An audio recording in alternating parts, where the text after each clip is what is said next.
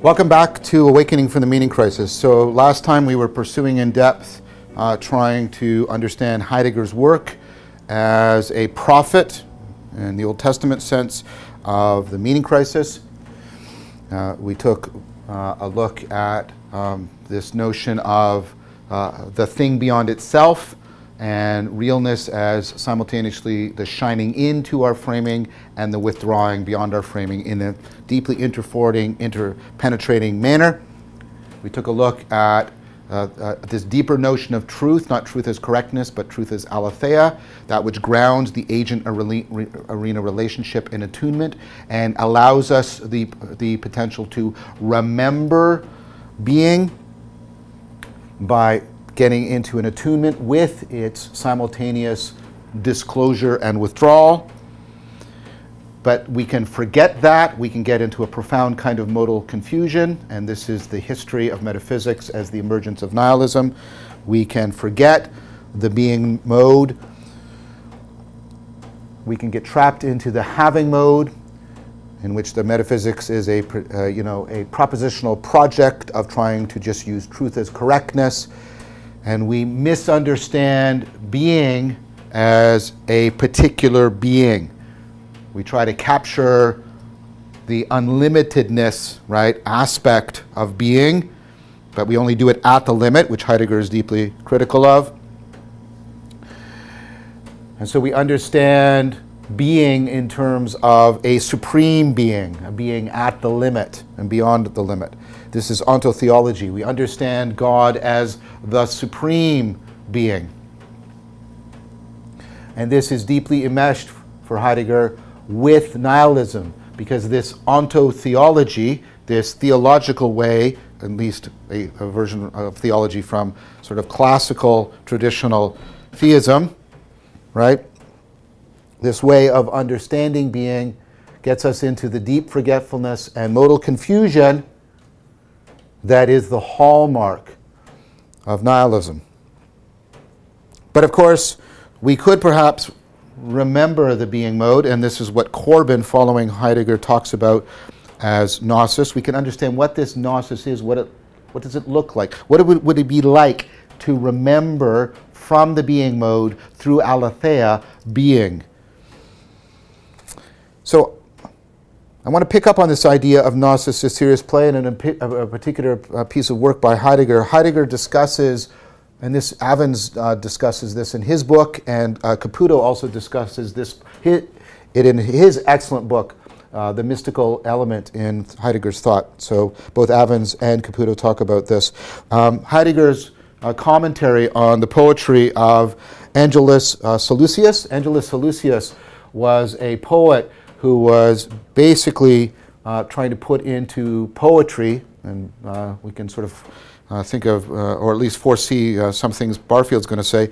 He's trying to put into poetry the work of Meister Eckhart, who was one of the great Neoplatonic mystics within the Rhineland mystics that I talked about so long ago. Now, what's important, of course, for Meister Eckhart and this discussion of gnosis as the remembering through aletheia of the being mode that alleviates the forgetfulness, alleviates nihilism, right, is that Eckhart, of course, is also experiencing this as a form of sacredness, as something that is appropriate to a religious context. So, we also noted in conjunction with that Tillich is going to be deeply influenced by Heidegger's critique of ontotheology, but he's also going to situate it within, although he's going to radically revise what this means, a traditional religious term, which is idolatry. Now let's think about Heidegger's commentary on this poem. So what's the poem? Here's the poem. Well, it's in translation, so unfortunately you lose some of the poetry. The rose is without why. It blooms because it blooms. It cares not for itself, asks not if it is seen. Right? So it's interesting that when Heidegger is doing this, he's actually talking about this word, phusis, the Greek word, which of course is the core of the word physics, which again, right, he's trying to get back to a re-experience of the physical as the important way of remembering the being mode. This is again why I think many people misunderstand, and I've argued this elsewhere and I'm going to keep coming back to it, the response to the meaning crisis is somehow a rejection of physicalism and the physical. Heidegger is instead trying to show you how it can more deeply be remembered. Now he's picking up on the Greek for this term. So again, he's doing some etymological work here. Physis means, right, blossoming forth from itself, springing forth from itself, right? Very much like the rose is being described, right? And think about what this means. This is what Heidegger says. The blossoming of the rose is grounded in itself, has its ground in itself. The blossoming is a pure emerging out of itself, pure shining. Now what's going on there? Now, of course, Heidegger will never talk just about this shining. Even though he doesn't explicitly mention it here, it's implied, and we should therefore remember it in the phrase emerging out of itself, that the shining is simultaneously withdrawing. We get a sense of the depth of the rose in its physis, because as it shines in a way that's showing that it's shining out of itself, shining out of its depth, shining out of that into which it withdraws as it presents itself to our phenomenological experience. So here Heidegger is, right, he's picking up on one of Eckhart's maxims. This is what Eckhart said, live without why. Right? Or you could also translate it as live without a why. Now that sounds to some people like, what? That sounds like a meaningless existence. There's no why, there's no purpose, there's no grand unifying purpose, right? But think about it a little bit more carefully, right? Is that quest for the grand culminating purpose, is that maybe perhaps coming from the having mode and not from the being mode? Eckhart is not proposing meaninglessness. He's actually proposing a non-teleological way of being. A non-teleological way of being. It's to move beyond. There's no narrative to the rose. The rose is, right? It's not that, it's sort of lacking. It's beyond, above and beyond the narrative, right? So a way of thinking about this, and I promised to come back to this earlier in the series, and I've come back to it now, right?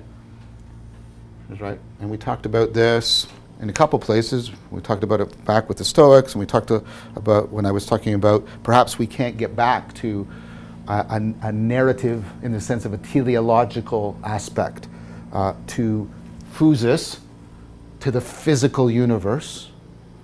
But maybe the universe as a whole is like the rose. Maybe it's blooming from itself, grounded in itself, blossoming, shining from itself while always withdrawing. And think about how that actually comports with, the physics of an ever-expanding universe coming out of the Big Bang, but grounded in the quantum. Like, is that so foreign a way of talking about the universe that it's very much like the rose, and we get better at being connected to its physis if we drop the axial age requirement that there be a teleological narrative to it all? Right? This horizontal narrative, look, it's important. The horizontal narrative gives us practice in something. It gives us important practice in something. Right? We're going to come back to this. You see, the thing about narrative is narrative gives you deep practice, cognitive existential practice in non-logical identity. We've talked about this. and the relationship, right, it has to the symbol. So let's talk about it first of all in the symbol. Remember, here's a framing, and then you transframe, and then there's a non-logical identity between the world inside the frame and the world outside the frame, and a non-logical identity between you here and you there. Remember this non-logical identity between who you are inside this frame and who you are after, right, a transframing. Remember that when we talk about aspiration. Remember that. Now the thing about narrative is that narrative is a way of representing through time, symbolically. We can often now sometimes we're just talking about a kind of transformation through time, but one of the things that narrative does is through time it represents how you have a non-logical identity to yourself. Look, I was born in Hamilton in 1961. I'm not in Hamilton now. I'm not, 9 pounds. I'm 190 pounds. That kid that was born in Hamilton can't speak English. Couldn't walk, couldn't move around, certainly couldn't teach this. That kid is in so many ways different, non-identical from me. But in another sense, it's me. And I'm him. Right? Narrative is a way of tracing out and training us in being able to work with non-logical identity, to work with this kind of fundamental transformation. But what we can do, what I think Eckhart is pointing to, is we can exact that ability for non-logical identity. We can exact that symbolic identity, and instead of thinking of it as unfolding narratively across time, remember how the Stoics criticized this. Stop pursuing fame and glory and wealth and power. Instead of the horizontal narrative, we can do the vertical ontology. We can do the vertical ontology, in which we are connecting the depths of ourselves to the depths of being in a non-teleological being mode. This is, I think, is what Heidegger is pointing to and what Eckhart is pointing to. So, as I mentioned, the pure shining, let's put this on here.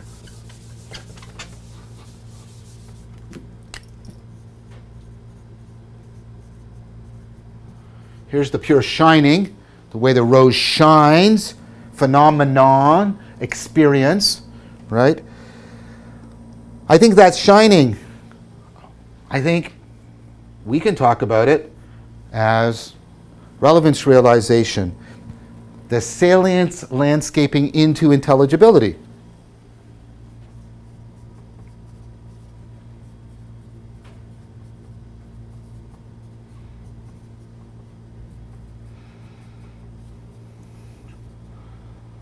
Salience landscaping into intelligibility. What about the pure withdrawal?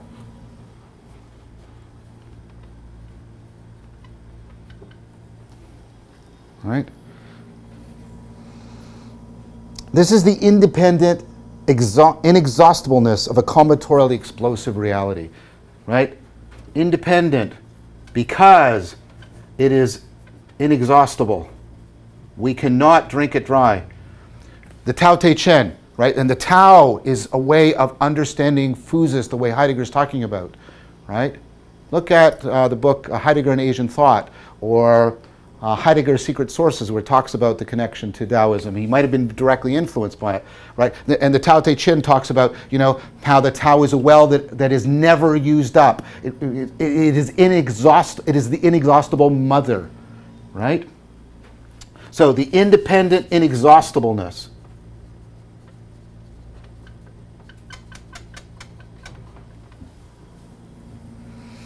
Of a combinatorially explosive reality. The thing and the things beyond themselves.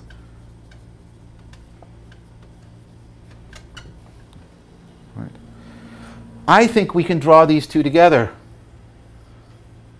as I've already argued, into this. I want to say this very carefully, right? We can see this, right? We can experience this from within the being mode in the following way.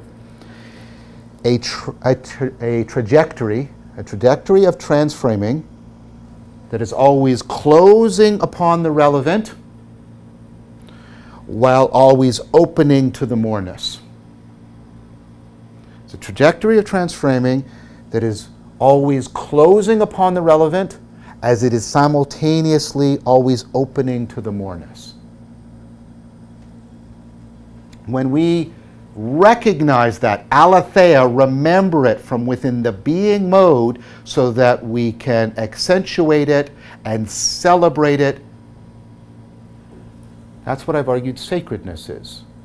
And that seems to line up very well with what Eckhart is saying. Now, one of the things I have about Heidegger is he's reticent to talk about this in terms of sacredness. Tillich isn't. Heidegger is, and that's part of why I think he goes astray in certain ways. So we can think of realness as a tonos, this creative tension.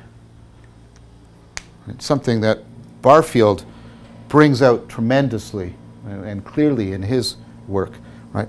We can think of realness as a tonos, as a creative polar tension between, think of the word confirmation, coherence, right, and moreness. And remember, you need both. If the virtual reality just has the confirmation and the coherence, it falls flat. If it can't provoke a sense of opening and wonder, if there's no element of surprise, if it's all assimilation and no accommodation, if it's all, right, assimilation and no accommodation, remember, accommodation is experienced as awe and wonder. If it's all of that, if it's just assimilation, and not accommodation, if it's just the foreclosure and never also the opening, if it's just the homing and never the numinous, see these themes? Then it's not real. It's not experienced as real. And that, being able to attune, and this is why the Tao is so, right, Taoism is such a powerful symbolism, right? You have the yin, which is the confirming, right, drawing down, right, and the yang is the opening up, and both of those interpenetrate. Think of the classic Tao symbol. Within the white is the black dot, within the black is the white dot, and they're sinuous because they're interpenetrating, interleaved together, and all of that is the disclosure of the inexhaustibleness of the Tao. I'm trying to make a convergent argument here, right? Taoism is all about the serious play with the serious play of being. And that's how Corbin describes it, right? When he's talking about gnosis, he talks about the play of being. So does Avens when he's talking about Corbin. So I'd like to pass now explicitly, leaving Heidegger behind now and moving into Corbin. I've already noted how deeply Corbin was influenced by Heidegger, but he's also, he's deeply influenced by Platonism, and that leads him into probably his deepest influence. So all of these things are important to Corbin. Heidegger, the Neoplatonic tradition, but most especially Neoplatonism within Persian Sufism. So Sufism is the mystical branch of Islam, and Corbin is particularly focused on Persian Sufism. And I think that's very something important that we should pause to note. One of the gifts of Corbin's work is to help us remember, and thereby overcome our ethnocentrism, how central, and I use that term decidedly, how central Persian philosophy is to the history of philosophy in the world. Persia plays a pivotal role, and I don't mean it as a neglected middle. Well, it is by us, but it shouldn't be a neglected middle. Persia plays a central role between, for example, right, the Arab world, the European world, and the world of India and China. the Asiatic world. And what's really important about Persian Sufism, and I can't, the history of Persia is a fraught one, right? We sort of think of now, and this is because of the history since the 70s. We think of Iran as sort of rabidly Muslim and something like that, and to a significant and that's played up by propaganda. It is not to deny that there is there's an Islamic fundamentalist totalitarian regime in control in Iran, but what I'm trying to do is challenge that as a monolithic representation of all of Persia and all of Persian culture. Instead, you have to remember that Persia was made Muslim via an Arab invasion that was nothing less than a genocide. And I know Persians. They remember this deeply to this day. So the attitude towards the Arab overlords is something that has become deeply woven into Persian culture. Why am I saying that? Because that means that the Persians were especially attracted to, at least for huge periods, Rumi and others, right?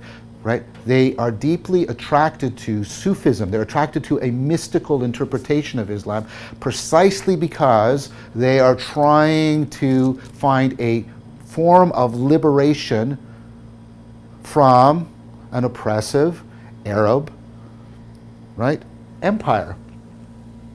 So that means that it's important that it is Persian Sufism, and this deeply has an impact on Corbin. He's really taken up by this, and how that Persian Sufism has a much more, I'm trying not to be dismissive here, has a much more flexible relationship to Islam than you might think of when you think of Iran today in the world. Okay? And so, like reading the poetry of ancient Persia, well, not even ancient Persia, what the poetry from Persia since the Arab invasion and genocide, I think is an important thing to do, to remember these aspects. Now, Corbin did all of that. He read this stuff deeply, profoundly, repeatedly, extensively. Now, there's ways in which he suffers. There's ways in which, as a Frenchman, he will fundamentally misunderstand some of this literature. And I'm not going to say that he is a perfect interpreter, but I will say he is an insightful and important interpreter. So he draws all this in. He's drawing in the Heidegger and the Neoplatonism, and this is something you have to, and the Persian Sufis know this, the deep influence of Neoplatonism on Sufism. Right? So there's Neoplatonism, then there is a mystical form of Islam, right? Deeply influenced by Neoplatonism, and then Corbin is bringing that into understanding Heidegger, and then he's bringing all of that as a way of trying to explain this gnosis and how this gnosis can ultimately be salvic and redemptive in the face of the meaning crisis.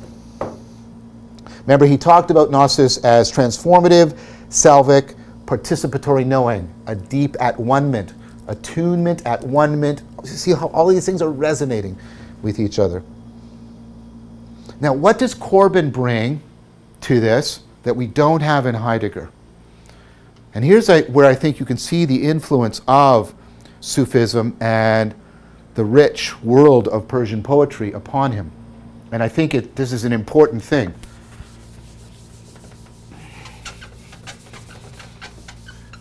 Corbin sees there and argues for, reading Corbin is very different than reading, it's like Heidegger in the sense that it's difficult, and because he's trying again to break out of the cognitive cultural grammar, but it's very lyrical, it's very beautiful, but sometimes you pick up the beauty, and that's again the influence of the Persian poetry on him.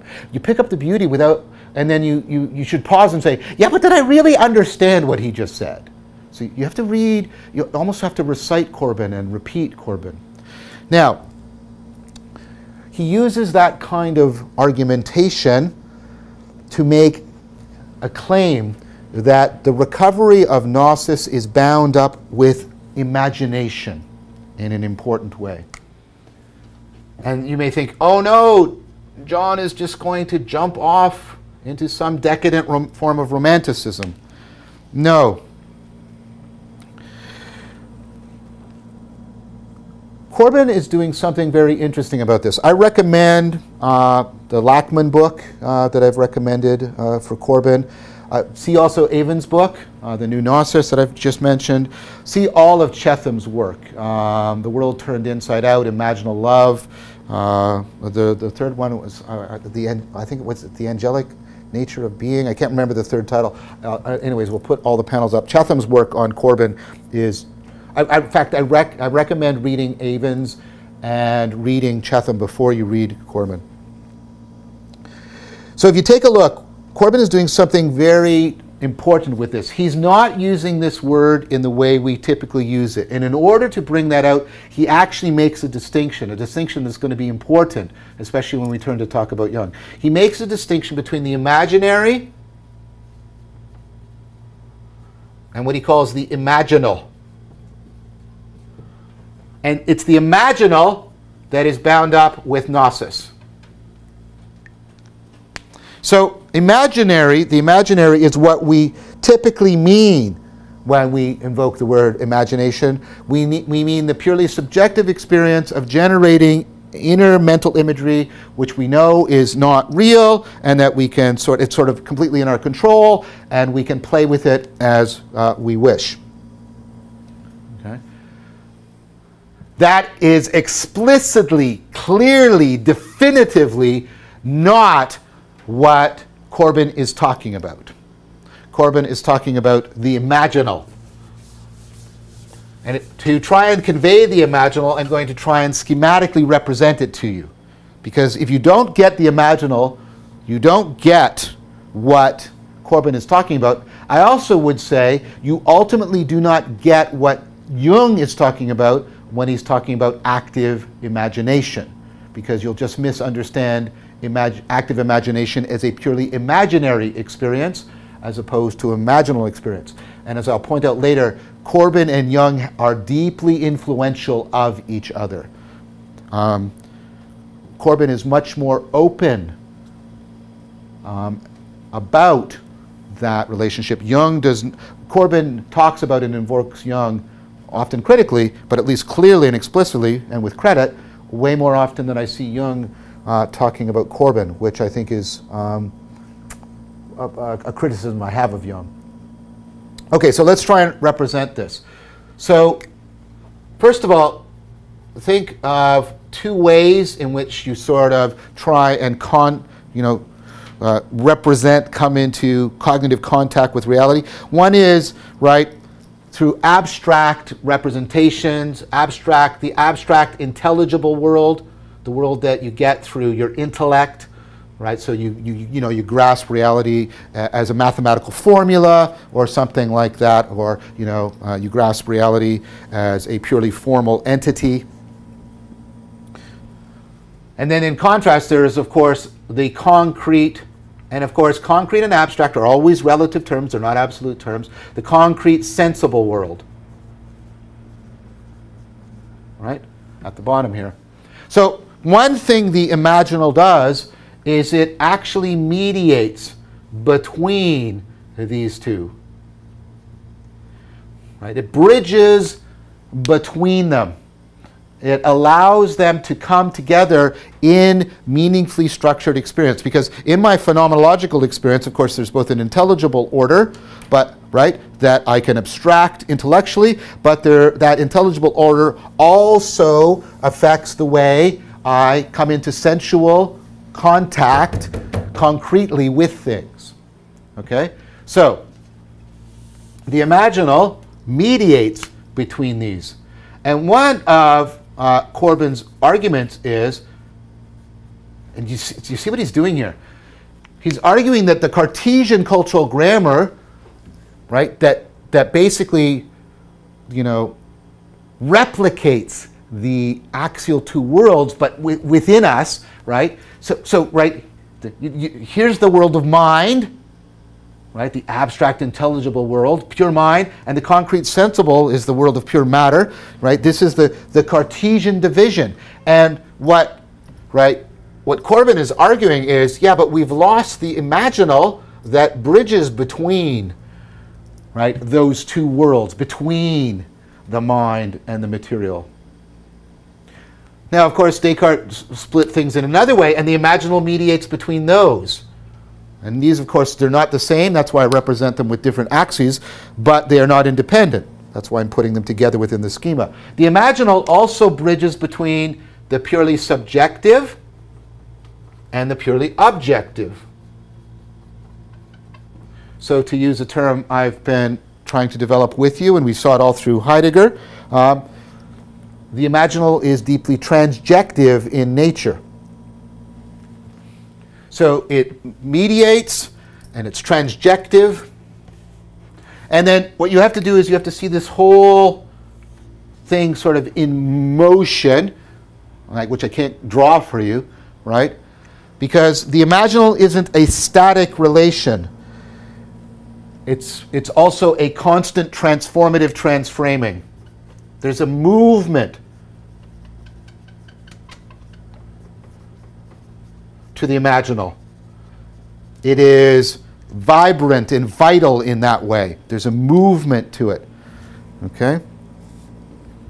So this is what Corbin means by the imaginal. It's a use of images, but not using them subjectively, using them transjectively, and we'll try to come back to that, right? In a way that mediates, bridges, right? Integrates the abstract intelligible world and the concrete sensible world together. But again, not just statically, but in this ongoing transformative transframing. So, because of the centrality of the imaginal to Corbin, and he explicitly understood himself as doing this and stated this, right? He was deeply opposed to fundamentalism. And here you can, of course, see the connection to the Persian history I was relating to. He's deeply opposed to fundamentalism and literalism. Why? Because fundamentalism and literalism, right, first of all, they reify this, they make it static, right, and they put things into, right, either the abstract intelligible world or the concrete sensible world, or just into subjectivity or just into objectivity. They freeze this and then they fracture it. And thereby they completely lose the nexus of the imaginal. And for Corbin, right, if you lose the imaginal, you lose the capacity for gnosis. And then if you lose the capacity for gnosis, you lose the capacity for waking up within the being mode through aletheia to being, and the ground of being in sacredness. This is going to be something we're going to keep seeing. And again, something that Heidegger doesn't make explicit, but it's explicated in Corbin, the deep ongoing criticism to fundamentalism and literalism. It's a deep component of Jung as well, right? Jung sees fundamentalism and literalism as the antithetical movement of thought and being in the world to everything he is trying to promote as a response to the meaning crisis. It is also deeply antagonistic to what Barfield is talking about when he's talking about poetic participation.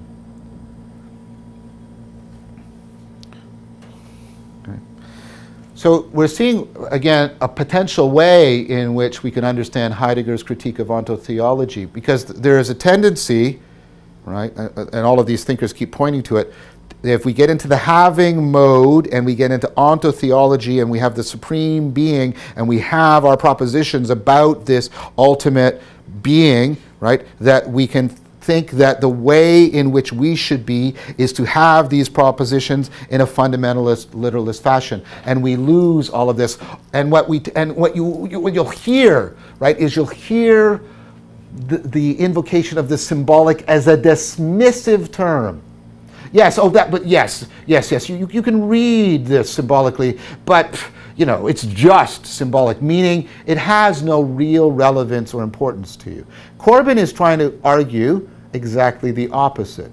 If you have an attitude towards the symbolic that is dismissive, then of course you have lost the capacity for gnosis, which means you have lost the capacity to remember to overcome in aletheia the forgetfulness of being, to come out of the deepest kind of modal confusion. I see somebody as exemplifying this, although I don't think he's directly influenced by Corbin. I see Jonathan Pajot is trying to bring us back to this gnosis of the symbol and how we should not be dismissive of it. We should not try and slide it into either a conceptual world or a sensual world. We should not interpret it as merely subjective or reject it because we can't make it clearly objective for us. Look at all the ejecting going on. Subject, reject. Okay?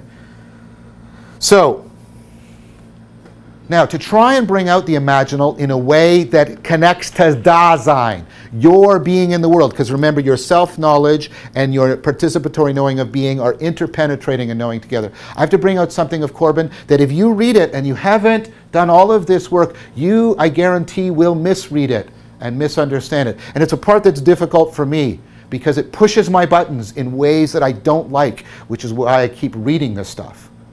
Right? Because I have a tremendous sense that it's pushing my buttons in a way that they need to be pushed so that I could perhaps wear free from them, at least to some degree.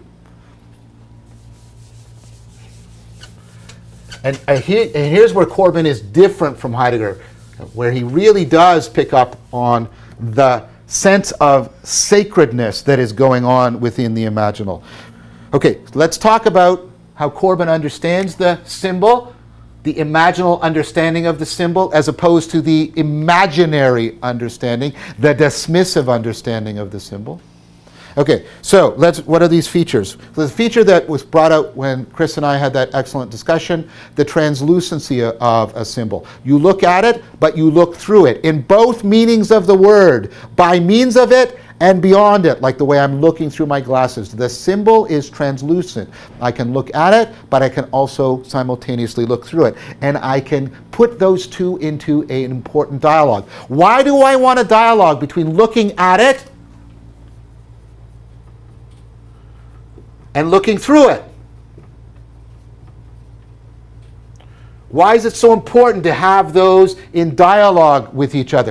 Because that is how the symbol can help you to capture the non-logical identity between your agent arena now in this frame and the agent arena in a more comprehensive, encompassing frame.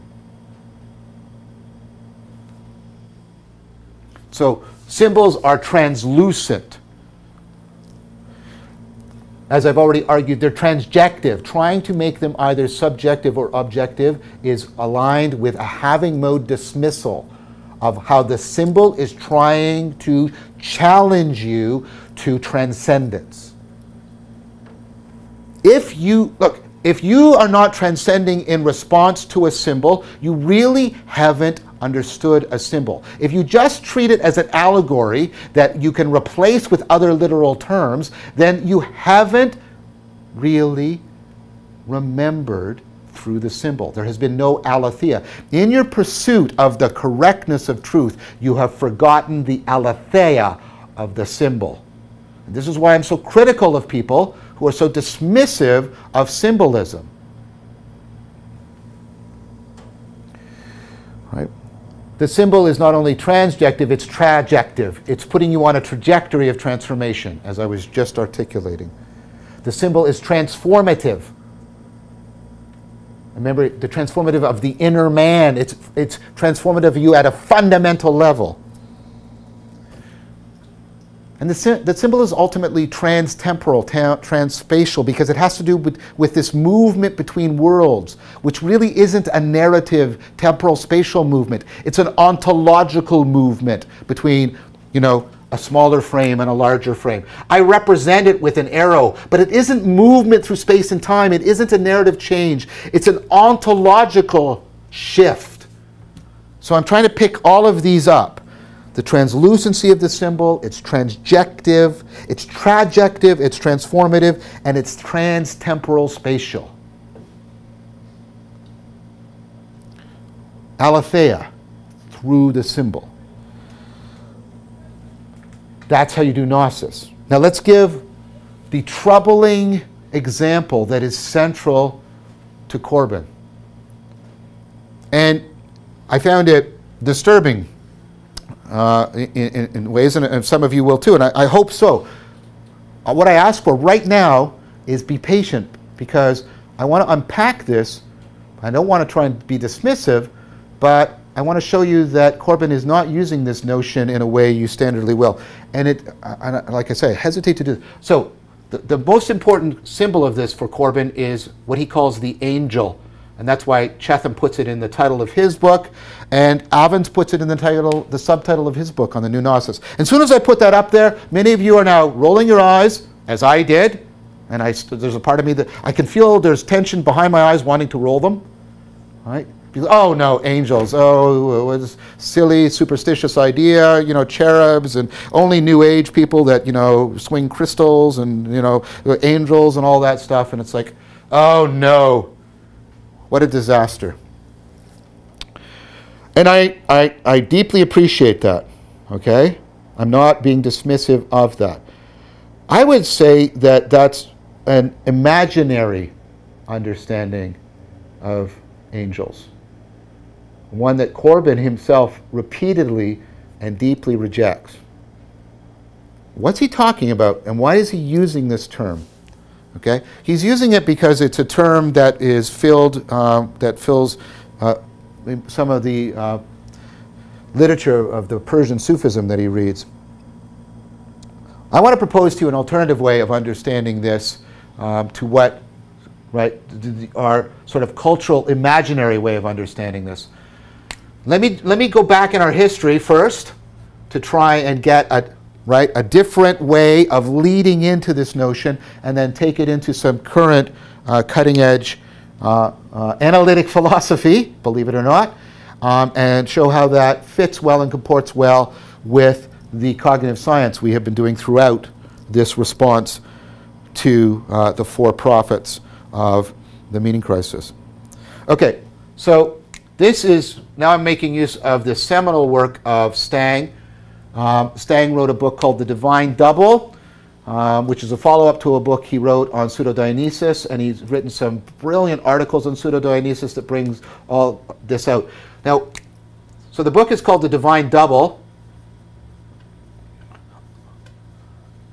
and he's pointing to a particular motif that was prevalent in the Mediterranean world during, and right, remember we talked about the Hellenistic dominant side and thereafter, and you have the rise of Gnosticism and early Christianity. So during this period, and across many different groups, you see it within Gnosticism. He makes a clear case, and you know, again, some people are going to know, no, but he makes a clear case for this motif showing up within early Christianity. You can see it in Manichaeism. You can see it clearly in Neoplatonism and Plotinus. This notion of the divine double. I'm spending time on this because you won't understand Jung also if you don't understand this divine double. Okay, so what's the notion of the divine double?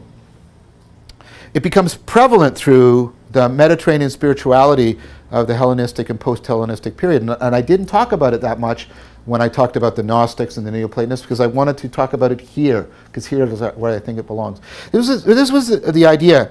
And again, part of this is how this is so antithetical to our way of thinking, especially our decadent romantic way of thinking. So the decadent romantic way of thinking, you know, that sort of goes back to Rousseau, is, you know, you're born with your true self, and you have to be true to your true self, and you have to express it, and that's what it is to be authentic.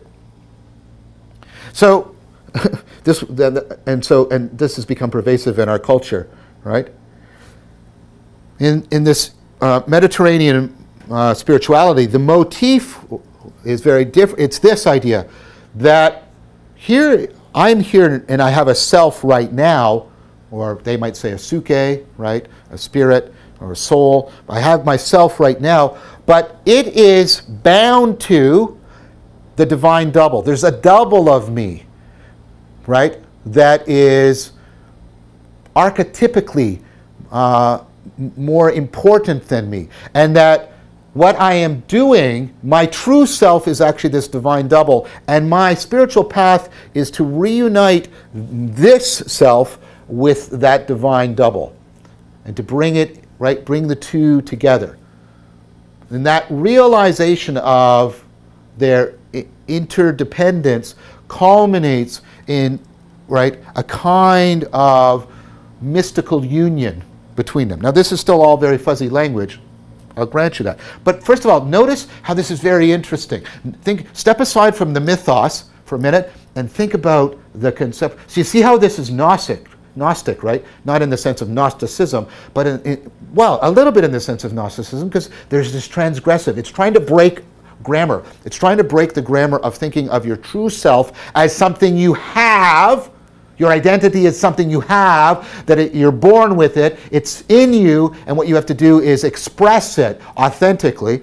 And that grammar is being subverted and transgressed by the idea that your true self is beyond you, and you have to aspire to it. And you see there's a bit of the Socratic element there, right? That your true self is something you aspire to, rather than something you have. The true self is something realized through the being mode of self-transcendence, not through the having mode of inner possession.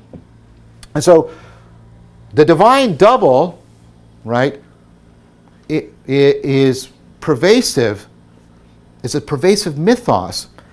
And what I'm first of all going to recommend is, and I think this is a very fair recommendation, you understand Corbin's use of the angel as a symbolic way of talking about the divine double. And you may say, okay, that's great, and I see why it challenges the grammar, but I don't care about this because, all right, I didn't believe in angels, and I don't believe in divine doubles, so telling me about angels in terms of divine doubles, what does that gain me? That gains me nothing. Well, I want to be very careful here. I want to start a problem. I want to start you on a deep analysis of this, right? Let's put aside the mythos. Let's put aside the metaphysical claims, right? And let's focus in on this very process of aspiration towards a better self, towards a more angelic self, right? Because it goes back to the Socratic project, but you can also see it in the depths of, right, our current, that's too broad, sorry. You can see it, you know, this process of aspiration towards a greater, better, fuller self is, of course, all the way through Maslow, it's all the way through Jung, right? This aspirational process is central to a lot of the mythos that we have about talking about, right, how we are going to normatively improve, not our situation, but ourself. So, is the divine double a crazy idea? Well, in one sense it is. If you just sort of literalize the mythos into some sort of axial two-world mythology, right, and metaphysics, sure. But maybe it's not a crazy idea if we go back and try to ask this question. Instead of asking the question, look, and this is what I meant about real dialogue, philosophia, not philonokia. Instead of asking the question, should I believe that? First ask yourself the question, why did so many different groups of people in that world believe it? What was going on there? What was it doing? And here is where I think I can immediately invoke the important work which I've discussed repeatedly throughout this the entire argument of this entire series, the important work of L.A. Paul and transformative experience. And that was bound up with the way we talk about Gnosis. Now, I alluded to somebody else's work that was influenced and from the same sort of, I don't know what to call it, school as L.A. Paul's work. And this is the really important work of Agnes Collard. And her book is entitled Aspiration. And she's arguing for a neglected form of rationality that is best understood through aspiration. And rationality, what? Remember, I don't use rationality to mean management of the logical management of argumentation. Rationality means any systematically reliable internalized psychotechnology that reliably and systematically affords you overcoming self-deception and affords you cultivating enhanced connectedness, enhanced meaning in life. That's why the notion of rationality I've argued for is bound up with the right. It can culminate, it can point towards the cultivation of wisdom. So let's talk about yourself before the transformation or before you launch into the aspirational process, and the self afterwards, S1 and S2. Now, L.A. Paul tends to represent this as a much more sort of rapid transition, and I think there's important truth in that, the insight, whereas Collard is representing it much more, not incrementally, that's not the right word, but much more developmentally, having a much more extended developmental trajectory. And you can reconcile those, I think, quite readily by seeing qualitative development as a sequence of insightful transformations. So I don't think there's any deep inconsistency here. Okay, so what's the problem here? Well, as I've already pointed out, with any genuine quantitative, sorry, I used exactly the wrong word, I apologize. As I've pointed out, with any genuine qualitative development, quantitative development, you just get sort of more things, more beliefs, more experiences. Qualitative development is why I am so different in kind from that kid that was born in Hamilton. It's a fundamental difference of competence, of what I can know and what I can do and what I can be, rather than just how much. Right?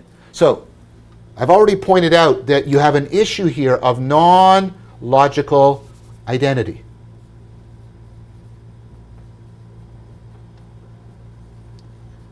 Okay? So this is not an identity relation that can be captured by the fundamental identity theorem in logic, that A is identical to A, meaning that they share all the same properties. We do not. John in Hamilton and John in Toronto, John in Hamilton then and John in Toronto now, we are not this. Right? We have a non-logical identity. And I've brought that out, and how much Gnosis is about the difficulties, trying to overcome the difficulties that this poses. Because of this non-logical identity, and I'm not going to repeat these arguments, go back and look at them when I talk about Gnosis. We cannot reason our way through this. We cannot infer our way through this. And Collard is deeply in agreement with this aspect. You cannot deliberate your way through it. You cannot decide your way through it. Right? So, what is the nature of the relation, right? Well, Collard thinks it's aspirational. It involves what she calls aspiration. But she's at pains to point something out that L.A. Paul doesn't, which I think is very important. Right? You can't, if you don't include this process as part of what you mean by this term, you're going to get into a deeply self-refuting position. Because my relationship to rationality and my relationship to wisdom are aspirational. I am aspiring to become rational precisely because I am not currently that rational. And if the aspiration to rationality is not part of rationality, you're getting into a weird kind of self-refutation. The aspiration of rationality is constitutive of the ongoing process of being rational, and therefore it must be included in your notion of rationality. And notice how we're getting back towards the Platonic idea of the deep interpenetration of love and reason. Took a long time, eh? Took a long time to circle round back to that. Right? Of course, this is also the case for wisdom. It's also, look, think about this way. One of the things I need to do to become rational is to become more educated. But Keller argues explicitly, right? A genuine education, well, there's different meanings to that word now. One is just the accumulation of facts and skills and stuff like that. But for many, and this was supposed to be, maybe it still is, the defining feature of a liberal education. Liberal, to liberate you. Gnosis, to save you, to liberate you from existential entrapment. A liberal education is designed to make you into a better self, a better person, which is why it seems so useless to people who want to manipulate and control you. Think about that. When you side with, oh, liberal education, oh, silly, bottom line, your side, I think you're getting on the wrong side. Because we're losing something there. Right? So a liberal education, and this is what it classically meant when you go back into the Middle Ages, is gnosis. It's aspirational, and you don't know what it's going to be like. Remember all that stuff about L.A. Paul. So let me just leave you with the example from Keller, and then we'll come back and talk about this in the next episode and expand this whole. What am I leading you towards? I'm leading you towards that this is the relationship between the existing self and the divine double. Or another way perhaps of putting it, the divine double is a symbol in Corbin's sense that allows you to move from yourself now to yourself then, to the better self. One of the examples that Keller gives in Aspiration is, and think about how this fits in with a liberal arts education, somebody who wants to come to appreciate music. And notice how that word appreciation means both understanding and a gratitude. It has a connotative, right, emotional aspect, and has a denotive conceptual aspect. Cognitive aspect, I should say. I will understand the music. So I want to, let's say, I don't currently get classical music, but I have an inkling. And it's really important, I think, that Charles Williams and Barfield and Tolkien and C.S. Lewis called themselves the Inklings. I have an inkling that there's a self and a world there. Remember we talked about, right, the person trapped in this world, but a sense that there might be a better self and a better world over there. I have an inkling that, right, I should like classical music. But I don't currently like classical music. I have to come to be the kind of being that, right, appreciates classical music. How do I do that? How do I bridge from me now not appreciating, not getting, not liking, not enjoying classical music, to somebody who can sincerely say, I love classical music, I really get it now. How can we use this phrase, and notice how it's so rich and resonant with, contact epistemology, right? Right? That now I have a taste for music. I have an acquired taste for it. Let's get behind the metaphor. How is it? Right? And notice when you taste something, you're putting it into your being. It's not only contact, right? It's even consumption, not in the having mode sense, but taking it deeply in, right? What is it to move that way?